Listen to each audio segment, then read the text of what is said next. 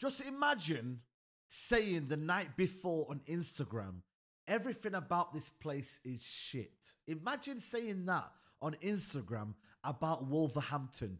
And you're going to play against Wolves. And imagine saying all of that and scoring a hat-trick. Respect. Respect. That's what you called standing on business. That's what you called, bro, he walked the walk. He talked the talk and he walked the walk. Seriously, fair flipping play to Madueke. That was an outstanding performance. And Chelsea's attack, I can't lie to you, I'm scared. I'm actually scared because you know what? I said Chelsea will finish 5th this season. And everyone started to say, nah, it's not possible. Da-da-da-da. Bro, when you have that attack, anything is possible. You give me them attackers. I'm struggling right now. I've got Højlund injured. I've got Anthony, who's useless. I've got Sancho, which the managers are like. I've got all of these guys here. I've got Rashford, who looks dusted right now. These men have got Madueke. They've got Jackson. They've got João Felix. They've got Cole Palmer. Pedro Neto. My word, even as bad as Mudryk is, yeah, bro, he didn't play that bad in the first half. They've got that gooey kid on the bench. Bro, NSG, they've got options. They've got options. And they might even add Osimhen. Oh, my God. Oh, my God. They might even add Victor Osimhen to all of this. Who's to say that they don't get Tony last minute? They want another striker. They want to add to this attack. And don't get me wrong, they've got defensive issues. But if they can outscore teams every time, Chelsea might be fun to watch this season. Chelsea generally, like honestly, objectively looking at it, they've got too much going forward, too much attacking rhythm to not working. And last week, everyone overreacted to that result against Man City. Yeah, they lost the game, but they actually didn't do too badly going forward. It's just that what happened? They didn't and weren't able to flip and find the back of the net. Jackson was not able to flip and find the back of the net. It is a madness. Generally, it is a madness. And Wolves, they were terrible today. Back line, the attack didn't deserve to lose today, but their back line was terrible. But Noni Madueke, respect to you. You come out on Instagram, I tweeted it, I said, yo, you best perform, you know, because if you don't perform, and the crowd were on top of him, the crowd were booing his name. They were absolutely giving him dogs abuse. They were like, who are you talking about that? Who are you talking to us about Wolverhampton? How dare you? How dare you, fam, talk about Wolverhampton like that? And guess what they did? Guess what he did? He scored a hat-trick. All the goals were different. The last goal was sensational. That, honestly, 1v1, and listen, Don, shout out to Don, by the way, Chelsea fan. He'd been talking about Donny Madueke 1v1.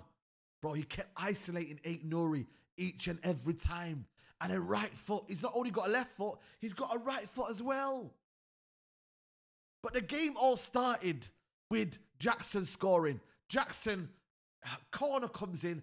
Wolves absolutely sleeping at the back, yeah. Jackson scores the first goal. Then you're like, wow, 2 minutes in, hate along. I might as well cancel right now. I might as well end the stream. But then the Wolves fight back was absolutely outstanding. They cooked Chelsea for large parts of that game. They really, really did. They had a goal. They had chance after chance after chance. And they got their equaliser. Caicedo was terrible in that midfield. They kept losing the 50-50 battles. Then they equalised through Cunha, I believe. 1-1. But then they had chances. They had chances. They had chances. And then Chelsea go on the other end. And who steps up? Cole Palmer steps up because he does. Lifts it over the keeper. The keeper, by the way, is shocking, Jose Sa. But listen, Cole Palmer, intelligence, sees the keeper off the line, dinks it on top of him. Excellent. And you know what? For the first 30 minutes, I thought Cole Palmer wasn't really involved in the game. But that's what good players do, man. When they're not involved, all of a sudden, bang. goal. Next thing you know, the goal, then Wolves equalised and deservedly equalised because they kept having chance after chances. They got the goal, cross comes in, Strand Larsen, I think it's his right foot, boom, 2-2. What a first half. But then second half happened, and the second half produced 4 goals from Chelsea.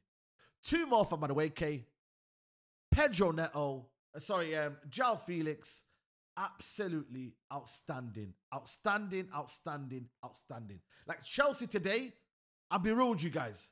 Chelsea today, unbelievable. Man like Madueke, 3 goals. Cole Palmer, 3 assists. And then you bring on people like Joao Felix. That goal there, that last goal was outstanding. Pedro Neto, on the left-hand side, the finish from Joao Felix is so hard to do because he's got to loft it and the speed and the accuracy. Oh my days, fam. Like, I'm being serious with you. I can come on this thing and hate. I can come on this thing and be like, cool. Chelsea defense needs working on. But when I objectively reflect on this game, Chelsea's attack today, they ate today nicely. They ate nicely today. And when it clicks, it can click. They have goals in their team. Defensively, there's a few issues. Levi Colwill, Fofana, there were 67s at the back today. Caicedo in that midfield.